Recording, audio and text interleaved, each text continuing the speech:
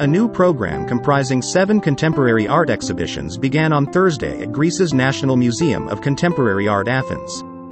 It will run until October 30, 2022. The museum is collaborating with Chinese institutions as the two countries have been celebrating the China-Greece Year of Culture and Tourism. A Greek official says cultural exchanges bring Greece and China closer. Cultural exchanges open new windows in our minds and in our, the way we see the world.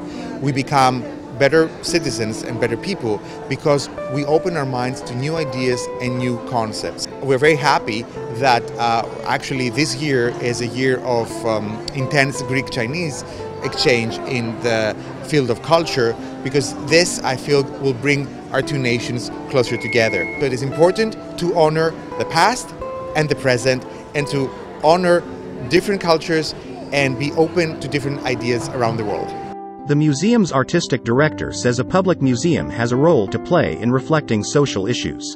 I think that a public museum has a duty to deal with issues that are important to society, and this museum's focus will be on both socio-political questions, on environmental questions, on some of the issues that we consider most burning and most critical today.